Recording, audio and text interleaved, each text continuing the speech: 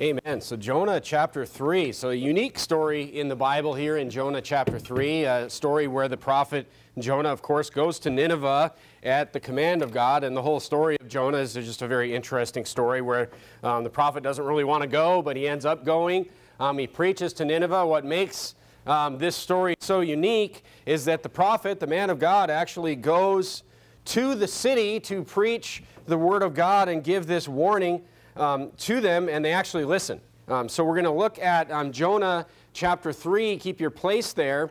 And we're really going to look specifically at Jonah chapter 3 in verse number 10 this morning. We're going to talk about it in a little bit different context this evening. But to give you some context, and before we focus on Jonah chapter 3, let me just kind of give you an introduction into the subject this morning of the sermon. Sometimes, if you're like me, sometimes I change my mind on things. Maybe in your life, I'm sure in your life this happens to you, but sometimes I'll think something's a good idea at the time, and then something will happen, or I will realize some more information about that, and, I will change my mind, okay? And I'm sure many of you can relate to this. Everybody changes their mind at times. I mean, many times, maybe, just some examples, maybe you make some decisions when you were stressed out or you were upset about something. A very wise person once told me you should never make drastic decisions in your life, or any decisions, when you are, really upset or there's been a major change in your life. You should just let things calm down so you don't end up making a rash, wrong decision.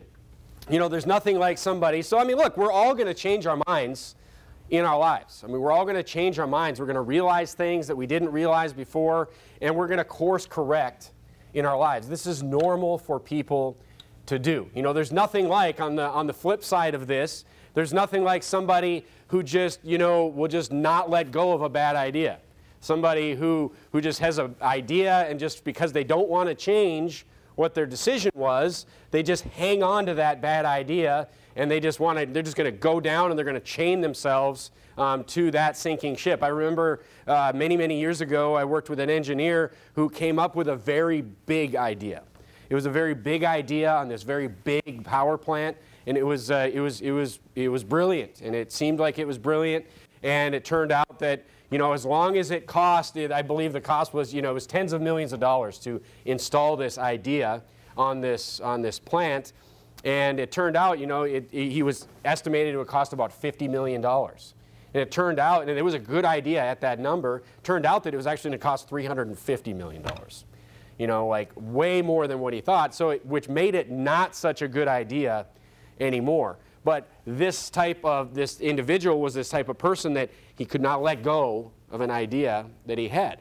So it just turned into this, catastrophic series of events where an idea that seemed good at the time was just hung on to. There was not minds that changed, when facts came forth. Turn to Proverbs chapter 11, and he just hung on to a bad idea. He didn't change his mind. So look, changing your mind, all that to say this, changing your mind, course correcting, is a good thing, and we ought to remember in our lives that it's never too late to do so, all right? As soon as you realize in your life, this is definitely something that we should all remember. As soon as you realize in your life that something's not a good idea, you should let go of it as soon as possible, because the damage that will be incurred from following through on a bad idea is definitely a function of time.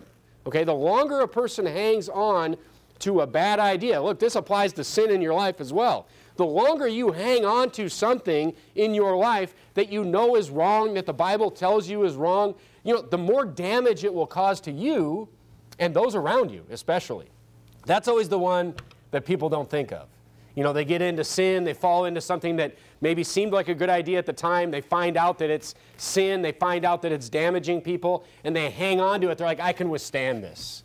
But they don't realize what it's going to do to everyone around them. Look at Proverbs chapter 11 and verse number 14. We're talking about this idea of changing our minds, all right? The people in general will change their minds all the time, and this is a good thing. Here's another example.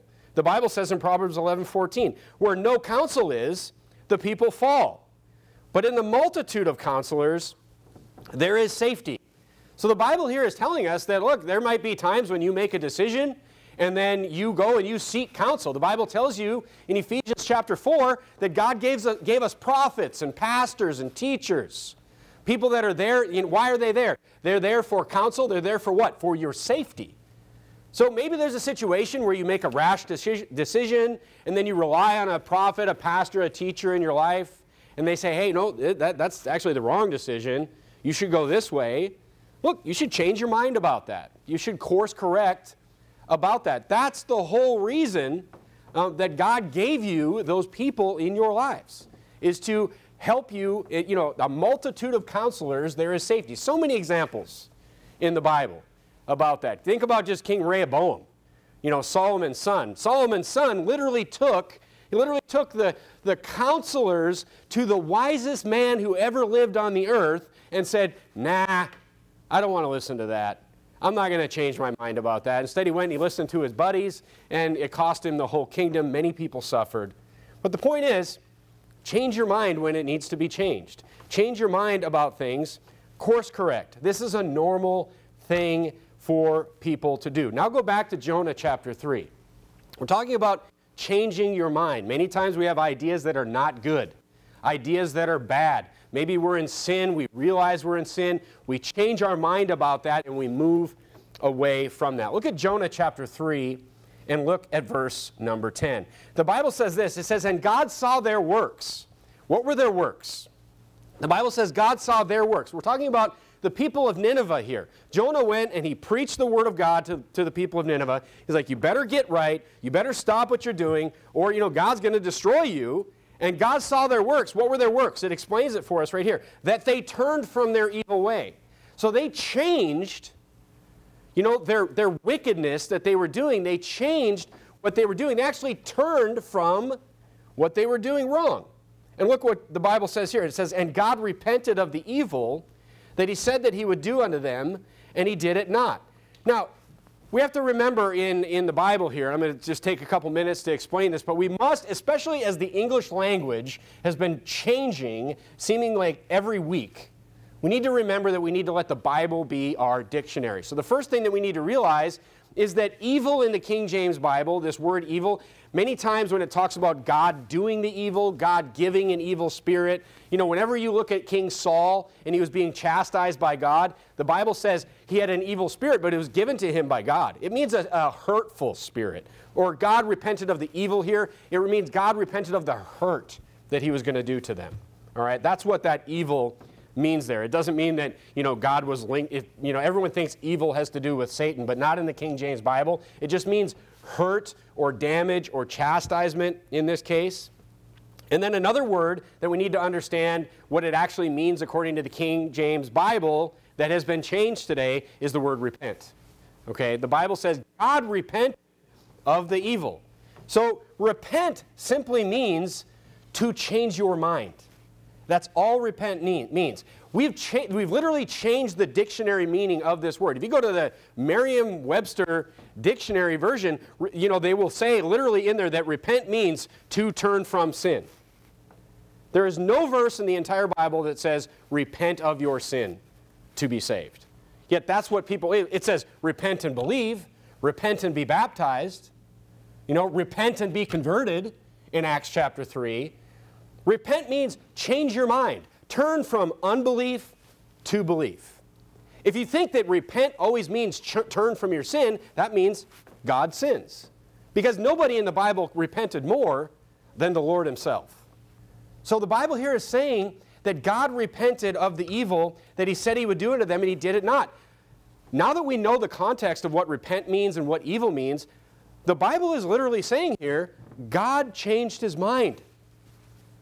So as we talk about changing our minds as an introduction this morning, I want to talk to you, the title of the sermon is Changing God's Mind.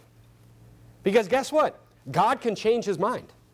The Bible literally says that in Jonah chapter 3 and verse number 10. Turn to Exodus chapter 32 and look at verse number 14. Exodus chapter 32 and verse number 14.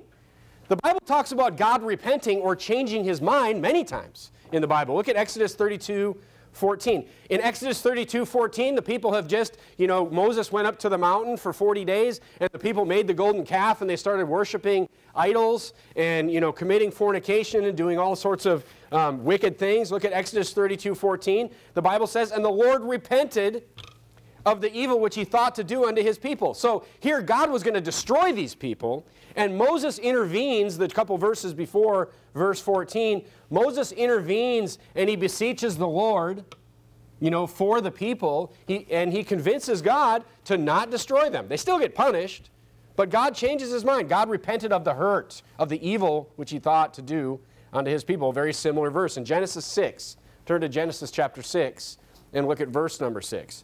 Remember, God, flooded the whole world. In Genesis chapter 6, before God, flooded the world, look what it says. When God looked down and he saw everything that men were doing, and look, God flooded the world. Why did God flood the world? Because everyone, what was the main thing that God says twice? Everyone was violent. It wasn't that, whatever Hollywood tells you. They were committing violence. Innocent people were being killed. People were violent. People were wicked. Look at verse number 6 of Genesis chapter 6.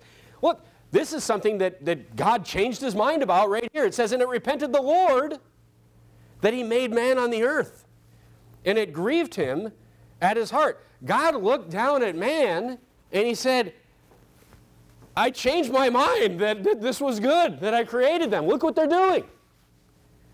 God can change his mind. And you say, how is this possible?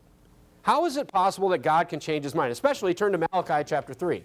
Especially when we know one thing about God. When we change our mind, it's because, many times we've changed our mind, it's because we made a mistake.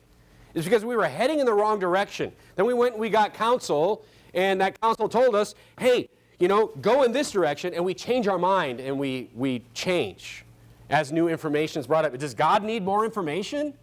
Is God making mistakes? Why is God changing his mind? It's clear that God is changing his mind in the Bible here. And look at Malachi chapter 3 and verse number 6.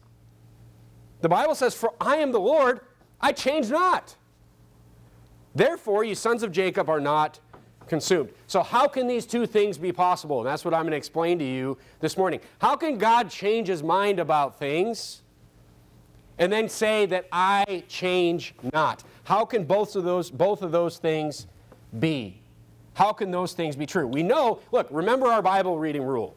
When you're reading the Bible and you read things that seem to contradict each other, you're not thinking it through, you're not understanding it right, you're missing something. We can definitely say that there's nothing in this Bible that contradicts anything else in this Bible. That's how we know it's perfect. That's how we know it's perfect, because there's no mistakes in it. There's no contradictions in it. All right, so look, there's two possibilities where God says, I can't change, I change not, he says in Malachi chapter 3, and then we actually see God changing his mind or repenting, turning from what he was going to do, instead doing something else. The first possibility is that God made a mistake. But that's not a possibility, because then the Bible contradicts itself, and the Bible actually said that would mean that God makes mistakes. That God has sinned. The Bible says in 1 John 3:5, it says, in him is no sin. God is perfect. In 2 Corinthians chapter 5, it says that Jesus, he knew no sin. So the difference between us and God is that God does not sin. God has no sin. So we know that that's not true. We know it's not that God made a mistake. All right?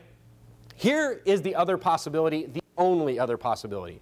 The only other possibility to why God could say, I change not, and then also change his mind on things, is that there is something outside of God that is causing the change. And that something is us. And if you look at every single time that God changes his mind, it has to do with what people are doing, with what we are doing. The answer is this, folks. God can change his mind, and it's actually a proof of this. All right? It's a proof against Calvinism. All right? God can change his mind because we as people, saved and unsaved, have complete free will. That's how God can change his mind. That's how we should be very thankful that God changes his mind. Look, this is Calvinism destroyed right here. People have complete free will. Even after you're saved, you have free will. You know, if you accept Calvinism, think about this. If you accept Calvinism, this idea, Calvinism is this idea that God has ordained certain people, he has pre-chosen certain people to be saved, and he has pre-chosen certain people to be damned. There's nothing we can do about it. Look, if we were Calvinists, we would not go soul winning, because what would be the point? This is why Calvinists don't go soul winning. Look, I'm glad they don't. Go out and teach a false gospel out there. But the point is, if Calvinism is true, we don't have free will. If Calvinism is true, then that means that God made a mistake, that God can make mistakes. It's even, Calvinism is based on two things, that people are predestined, pre-chosen for salvation, and pre-chosen for damnation, and also that the saved will follow the Lord. It's those two basics right there. Look, if this ratio of people that will be saved to unsaved is already set, then God, I mean, you have to look at these instances when God repented that he made man, and you must think that he must have gotten that ratio wrong. Why would he be upset, you know, at what man was doing if he already pre-chosen people to be saved and then pre-chosen those people that would be saved to automatically do and follow him? If it was an automatic thing and people didn't have free will, God must have made a mistake in Genesis chapter 6, in verse number 6, when he says, I regret that I even made man. I repent that I even made man. He must have got the ratio wrong. You see what I'm getting at? He must have got the ratio wrong. So look, it destroys, we have free will, folks. Calvinism is a silly doctrine. When it just takes you like 5 seconds to think about it. It makes no sense if you know what the Bible actually says. You know, God would not get upset and destroy the earth, regret making man, if his preordained plan was perfect. All right? Turn to 1 Timothy chapter 2. Like he just didn't get the ratio strong enough. But here's the funny thing. If you're a soul winner, here's the really funny thing. To think that the ratio, I mean, the Bible actually says the opposite, first of all. 1 Timothy chapter 2, look at verse number 3. 1 Timothy chapter 2 and verse number 3. As if God would have created, you know, this predestination plan where the ratio was like 1% of people would be saved and the rest would not. Because that's pretty close to what the ratio is. Most people are not saved. Most people are not saved out there. But is that what God wants? Is that what God wants? Why are most people unsaved? Is it because God wants them to be unsaved? God wants 98, 99% of people to go to hell? Is that what God wants? Look at 1 Timothy chapter 2, verse number 3. The Bible says, for this is good and acceptable in the sight of God our Savior, who will, this is what it means. It means who wants, this is God's will, what I'm about to say, who will have all men to be saved and to come unto the knowledge of the truth. That literally says in verse number 3 there, in verse number 4, it says God wants everyone to be saved. Yeah, we see the vast majority of people out there, are not saved. The disciples asked Jesus, are there few that be saved? He basically said, yes, there are few. But he wants them all to be saved. You see what I'm saying? It's what God's will is that everyone would believe on him.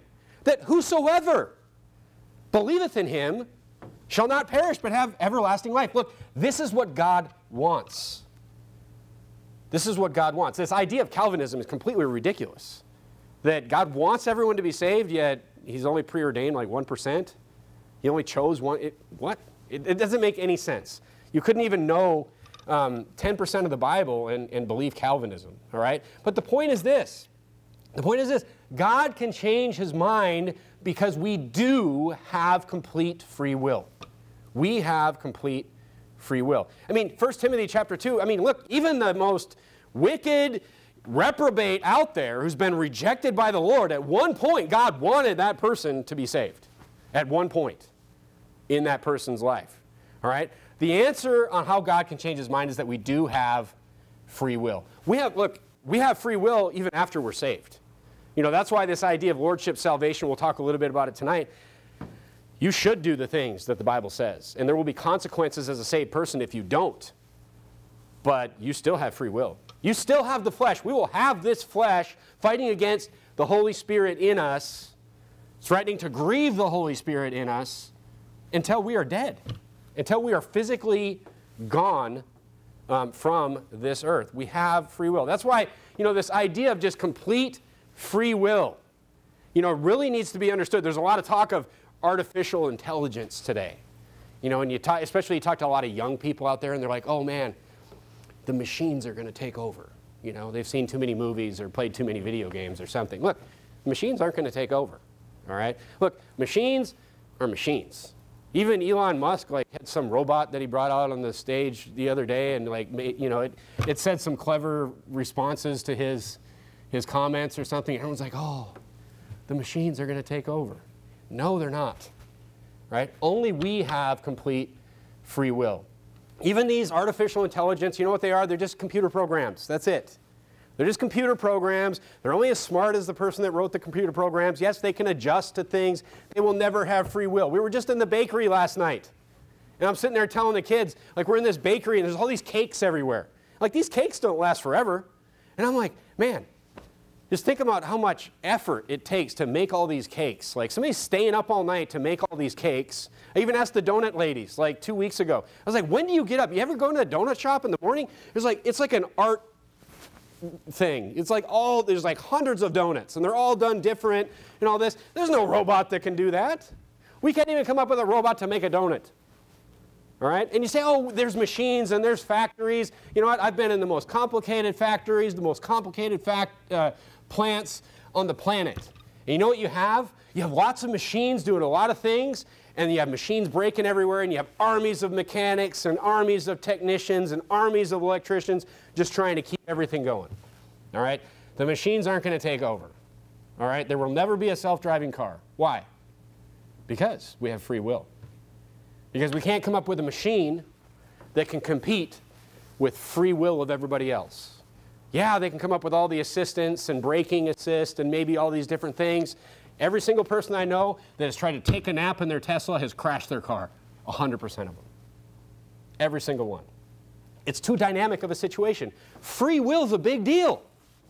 We can't, with all our technology, we can't create one cell of life without duplicating it from something else.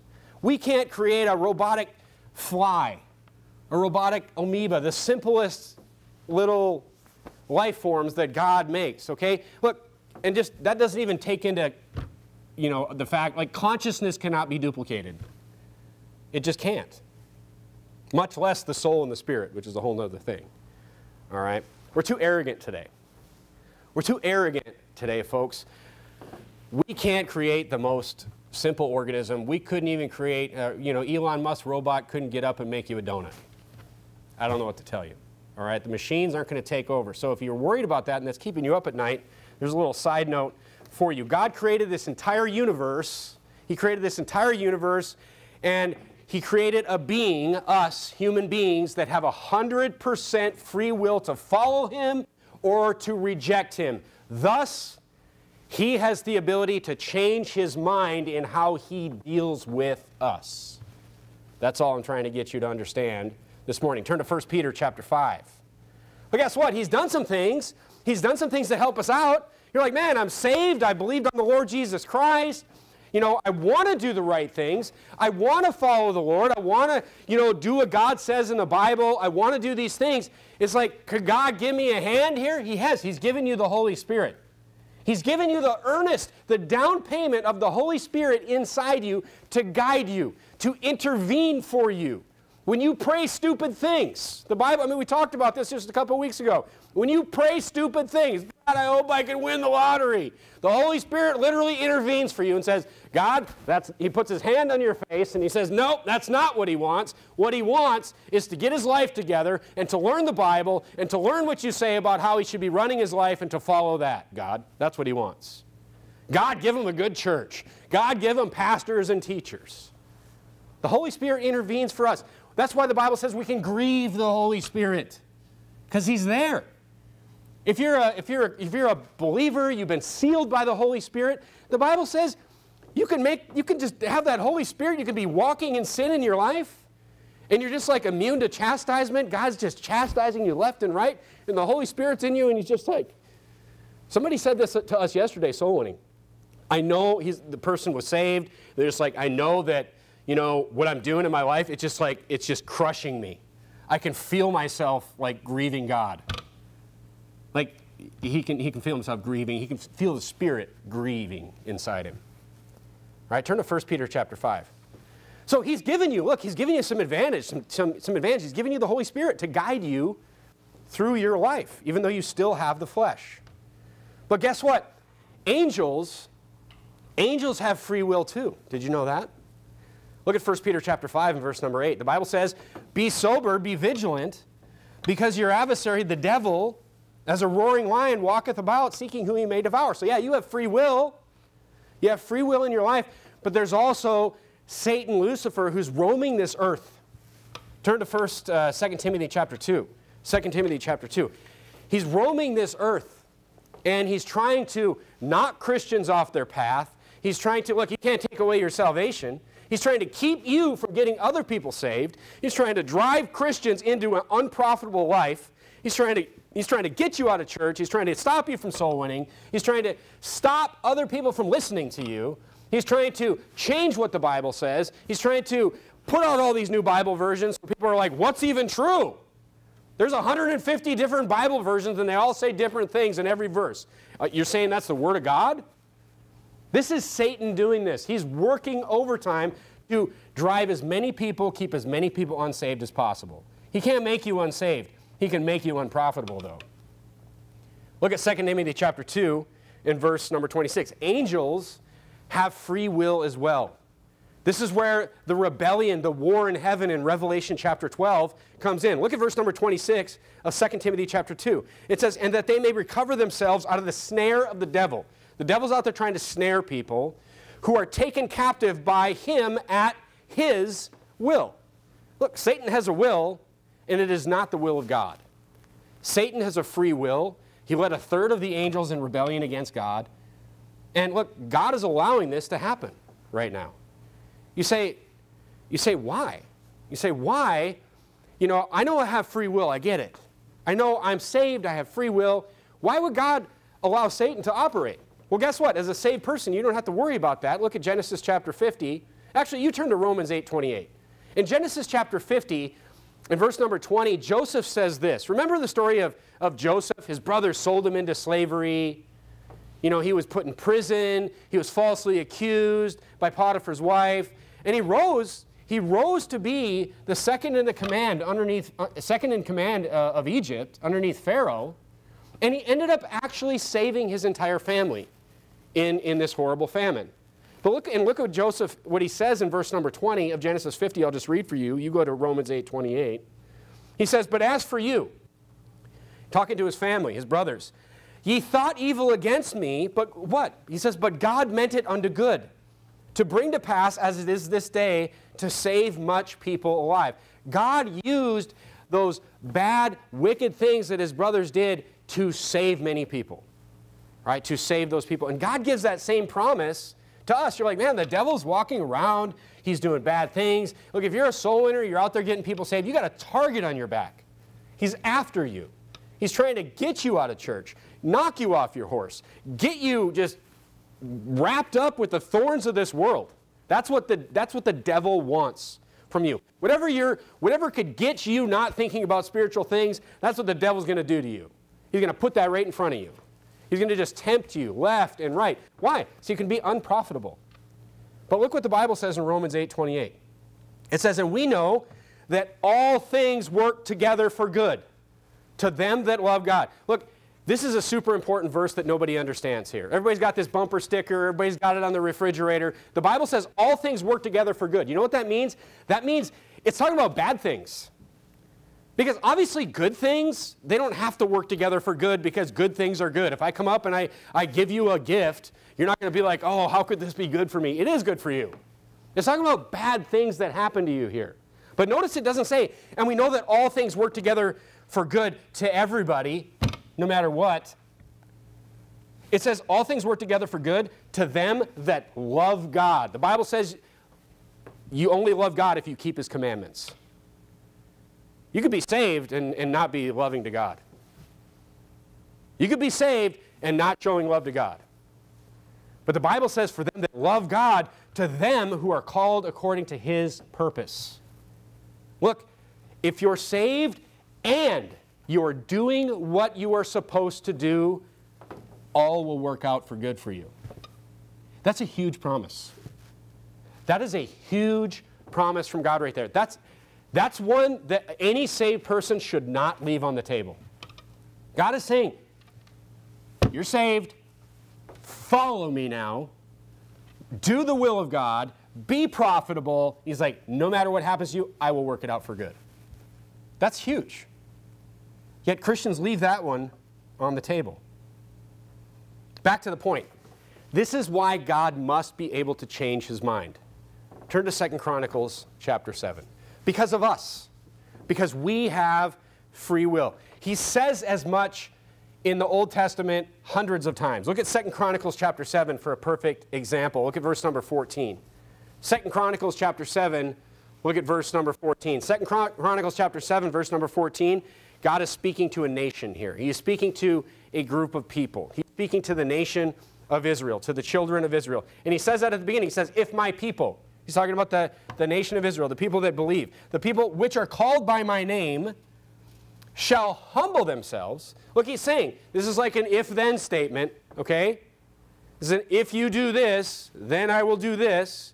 If my people which are called by my name shall humble themselves and pray and seek my face and what? And turn from their wicked ways, then will I hear from heaven and I will forgive their sin and I will heal their land. Talking to the nation, God says, look, I'll change my mind. He's like, if you keep doing things this way, I'm going to destroy you. I'm going to drive you from the land. He says, but if you turn from your wicked ways, I'll heal your land. It's all, look, the variable is us. When you look at a nation, I mean, we should read this like, you know, the President of the United States should read this like every single day. I mean, I just heard this week, you know, here we have like a billboard that the governor of our state is like putting in other states that literally says, need an abortion? California is ready to help. And then they quote Jesus. They quote Matthew 12:31 where it says in the second, it says, thou shalt love thy neighbor as thyself, the billboard says. There is none other commandment greater than these. So my tax dollars go to buy a billboard that says loving my neighbor is helping them murder their children. You're just like, what in the world? Yeah, God's going to change his mind. He's going to change his mind if we keep this up. He's going to be like, you know what, I was going to crush them. I'm going to crush them faster if we keep this stuff up. Look, we need to turn from our wicked ways as a nation, and then God will heal the land. It's very simple. Okay? It's very simple. The direction we're going is not going to work. It's not going to get God to change his mind. It's going to get him to speed up the process, is what it's going to get him to do. So here's the application this morning. God can change his mind. You see that. He responds to our actions. We are the variable. We are the variable. Turn to James chapter 1. But this is good news. Okay, this is good news that we are the variable. Look, Malachi 3:6 is still true. I am the Lord. I change. The rules don't change. It is not a mystery of what God thinks is bad and what God thinks is good. That's why this idea that, you know, the Old Testament God was mean and New Testament God is, you know, Jesus with the long hair and the dress and you know, just going around saying I love everybody no matter what they do is false. Because God does not change. What he thought was wicked in Leviticus, he thinks is wicked today. It's all the same. But what it means that God can change his mind is that we, as a nation, but individually now, let's talk individually, we can avoid God's wrath. We can avoid the chastisement of the Lord. Turn to James chapter 1. So I'm going to give you two ways to just, you know, have God, you know, to avoid God's wrath in your life. The first way is this. It's be consistent. We're the variable. We're the reason every time God changes his mind, it's because people were doing wicked things and then they stopped doing wicked things. All right? Or, people were the same, or people were doing the right thing and then they started doing wicked things. People are the variable. Look at James chapter 1, verse number 6. The first way to avoid God's wrath in your life and to apply this morning is to be consistent. Be consistent towards the Lord. We're the variable. Look at verse 6. We read verse 8 all the time. But look at verse 6 and verse 7. The Bible says, let him ask in faith, what? Nothing wavering. For he that wavereth is like a wave of the sea driven with the wind and tossed. Look, he's saying, don't be that variable. God is saying, don't be that variable person, so I have to be just like constantly adjusting on what I'm going to do to you. Blessing, curse, blessing, curse. He's like, just don't waver. Don't waver in your Christian life. Look at verse number 7. He says, for let not that man, the guy that is just being tossed by the wind that's wavering, it says, for let not that man think that he shall receive anything of the Lord. That's a big statement right there. The Bible is saying if you're wavering in your Christian life, don't expect anything from the Lord. Don't expect anything from God. And then he says, a double-minded man is unstable in all his ways. So just ask yourself in James chapter 1, who's the variable in this equation? The fact that God can change his mind is actually a huge blessing for us in our lives. How consistent are you towards God? James chapter 1 is saying, be stable towards the Lord, and he'll be stable towards you. That's what James chapter 1 is saying. Turn to Luke chapter 18. Here's the second one.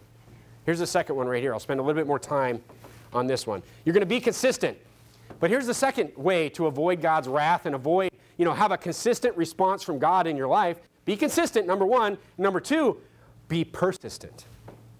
Be persistent in your life towards the Lord. Look at Luke chapter 18, verse number 1. Jesus gives a parable here. Jesus gives a parable. In verse number 1, Jesus says, and he spake a parable unto them to this end, that men ought always to pray and what? Not to faint. Not to what? Waver. Not to stop their Christian life. Look at verse number 2. Saying there was in a city a judge, which feared not God. Jesus does this all the time. He compares like how good of a parent God is to just some worldly parent. He's comparing, how good of a judge God is to some just normal judge. This is a normal judge. He doesn't fear God. There was a city a judge which feared not God, neither regarded man. This guy didn't really care about too much. He was just a judge. And there was a widow in that city, and she came unto him, saying, avenge me of mine adversary. She doesn't tell us, what happened here, but this woman had something done wrong to her, and she came to a judge who just didn't care too much about anybody but himself. And she said, please avenge me, judge. Look at verse 4. And he would not for a while, but afterward he said within himself, though I fear not God, nor regard man, yet because this widow troubleth me, I will avenge her, lest by her continual coming she weary me. So this woman just keeps coming back to this judge. And she's just like, this person did me wrong. This person stole from me. This person hurt me. Fix it, fix it, fix it. He doesn't care about the woman. He doesn't care about anything. He doesn't care about anything that's going on. Kind of reminds me a little bit of Pontius Pilate. Just people just annoying him to the point where he's finally like, fine. Look at verse number 6. And the Lord said, hear what the unjust judge saith. And shall not God avenge his own elect, which cry day and night unto him, though he bear long without him? So he said, I'll avenge her. In verse number 5, he said, fine, I'll take care of it. Just so she'd quit bothering him. And look at verse 8. I tell you that he will avenge them. So now he compares himself, like the perfect judge, with this unjust judge. He's like, even the unjust judge avenged this lady. Because, why? Because she was persistent. Because she just kept pursuing the issue over and over and over again. It says, shall God not avenge his own elect, meaning the saved? Shall not God come and help his own people, which cry day and night unto him, which are persistent? You see, they're persistent. They're praying. They're constantly beseeching the Lord. Can any of us really say that we're really pursuing the Lord every single moment in our lives? I don't think anybody could say that. That's what God is saying that we should be doing. We should be pursuing the Lord all the time. No, but what we do is we think about ourselves and we think about what's going on in our lives day to day, and then when we get in trouble, then we're like going to God. We're like, oh, Lord, help me. And God's like, who are you again? He's like, you know, what's going on? I haven't heard from you in like 3 months. We need to pursue the Lord in our lives. You know, look what he says in verse number 8. He says, I tell you that he will avenge them speedily. These people that are just constantly pursuing and crying to the Lord. And then he says, nevertheless, he's like, when I come back, he's like, nevertheless, when the Son of Man cometh, shall he find faith on the earth? He's saying, nobody's doing this. Nobody is pursuing me. You know, these two characteristics, turn to Acts chapter 13. We just studied Acts chapter 13. Turn there, though. These two characteristics are why God was so fond of David. You ever hear about the way God speaks about David? You know, a lot of people are confused about that. David is a person in the Bible that, some of his sins, they're the most public sins in the Bible. The sins that David did. You know, he committed adultery, and then on top of that, he murdered the man, you know, to cover up his sin of adultery. And you're just like, but you hear God speak about him. You hear God say, for generations. For generations, you have a king, like 5 generations later, that messes up, and God says, you know what? I'm going to spare you. Why? For David's sake. You're like, what in the world? David? All I remember about him is, I remember the Goliath thing. That was cool. But all I remember about him is the murder and the adultery, and then he went and took a census of the people and got tens of thousands of people killed. What in the world? For David's sake. David was consistent and persistent. That's why God was so fond of him through all his faults, which is good news for you and good news for me because we're faulted too. Look at Acts chapter 13, verse number 22. That's why God says this, things like this about David. Look at verse number 22 of Acts chapter 13.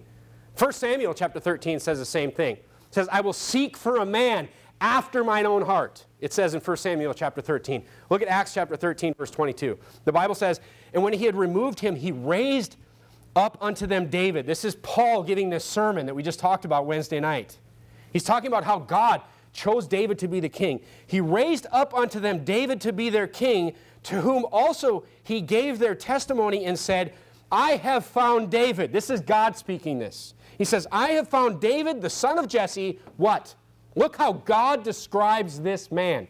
A man after mine own heart. David was a sinner. He messed up left. He messed up right. But you know what? David was a man. You notice how it doesn't say that I was after David? It says David was after me. Throughout David's whole life, he was the one pursuing the Lord. He pursued God's heart. You know what that means? He pursued God's will. Throughout his whole life, he messed up. But what happened when Nathan came to him? When Nathan came to him and said, thou art the man that have committed adultery and murdered. He said, I have sinned immediately. He got right away. David was pursuing God his whole life. He was a man in the flesh.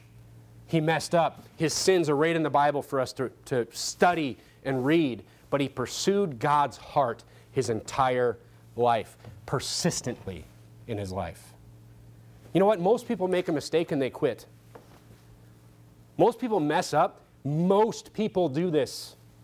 I can just think of all the examples, and most people, they make a mistake in their Christian life. They get backslidden in their Christian life, and they never get back to where they were.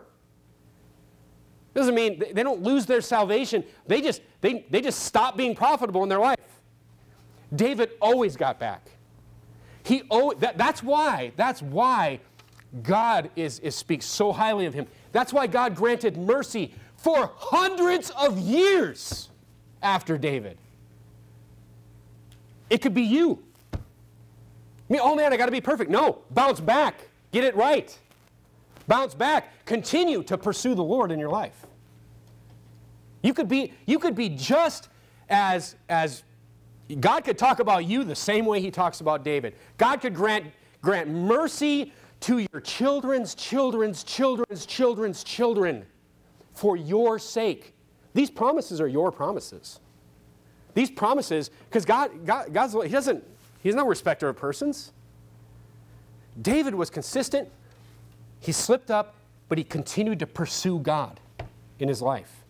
This is why God speaks so highly of him. But so many people, so many Christians, they backslide, they fall into sin, and they'll just never get back to where they were. It's sad because it shouldn't be that way. They should get back up and continue to pursue the Lord. This is why Jonah chapter 3 is such a unique chapter in the Bible. Because Nineveh, what did they do? You read Hebrews chapter 11. What did they do to these prophets? They killed them. They sawed them asunder. These people came and they spoke to look at the life of Jeremiah.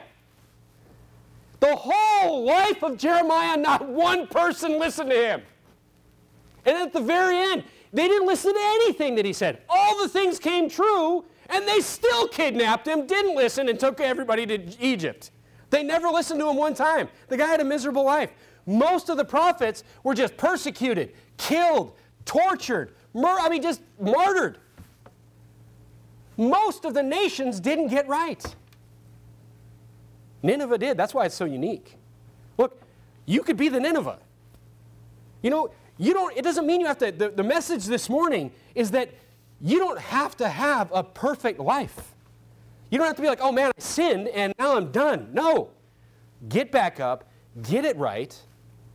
God can change his mind towards you. You're like, I'm under the chastisement of God. God is clearly punishing me right now. It doesn't have to be that way. Get back up, get it right, continue to be consistent, get consistent, and then pursue the Lord in your life. This is not that hard. Look, it may not be easy, but it is very simple, is all I'm trying to get you to understand this morning. Jonah chapter 3 is a unique situation in the Bible. That's why it's there. God sees this example of this nation that gets right, and he's like, I better write this one down. I better write this one down. It is possible. So yeah, God can change his mind. Thank God for that. He changes his mind for us. And what's better, if we can consistently and persistently pursue the Lord in our lives, we will have stability in the way the Lord deals with us. That's the point this morning. Be consistent and then pursue the Lord every day in your life. And he'll be consistent towards you. It's a great promise. Let's bow our heads and have a word of prayer.